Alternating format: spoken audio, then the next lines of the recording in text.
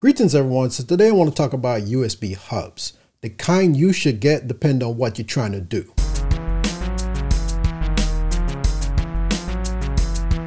Okay, so what I have in my hands here are two USB hubs, but there's a big difference between these hubs. This one is powered by the USB port and this one is powered by a power adapter. Now that can make a difference in what are you trying to do. What are you trying to do with these hubs? Now if you plug in regular low power devices like keyboard, mouse, a flash drive, then this kind of hub is for that type of job.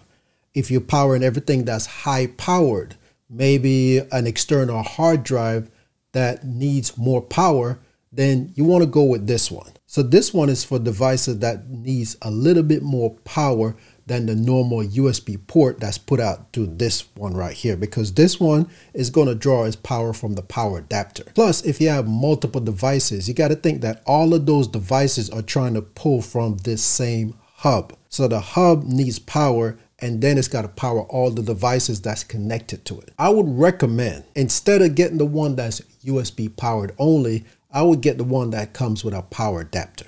Now I'm recommending this one because I personally use this one myself. This one is by Sabrent.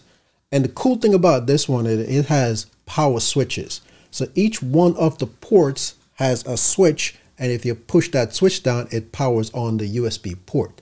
If you don't want that port to be on, then you just click it and then it's going to turn off that port. So only the port that's activated by clicking on the button is going to be powered through the USB port. So you don't have to worry about any other devices pulling power from this hub that doesn't need it at the time when you don't need it. Unlike this hub right here that's USB powered, it doesn't matter if the device is not being used or not, it's going to send power to that devices. Every device that you have that plugs into a USB port requires power. Your mouse, your keyboard. That's the reason why you see that little red light under your mouse, is because it's being powered through the USB port. So every single device is not just connected to the USB device just to make other things work.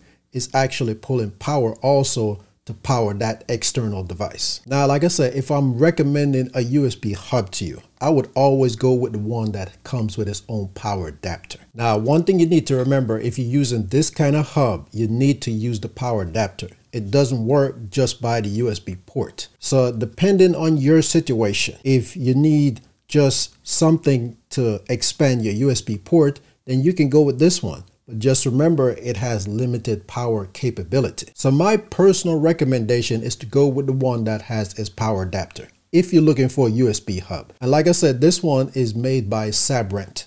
It's the ones that I use for all my devices. All right, so like I say, if you're interested in this USB hub, the link is going to be in the description. Thanks for taking the time for watching. Have a good one, and I'll see you next time.